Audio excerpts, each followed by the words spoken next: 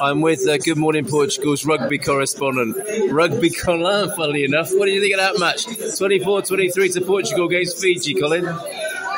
I thought that Portugal played out of their skins. So much passion. And Fiji just didn't know what to do.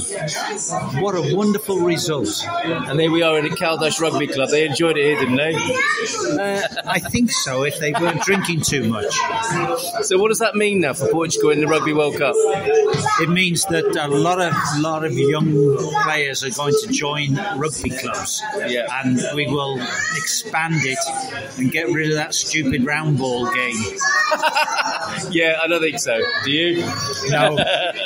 But they're coming home, but what with their heads held high, basically. Absolutely, I'm sure people will be at the airport saying, quite well rightly done. so. Quite rightly so. The passion they've shown tonight is unbelievable. They show themselves on the world stage to be worthy of being there.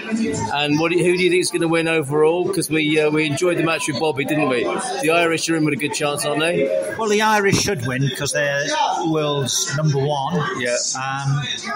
The problem with World Cups is it's never ever that you know from the start who's going to win, because every team could have a wonderful game or every team could have a bad game in them, and quite often I enjoy the semi-finals better than the final.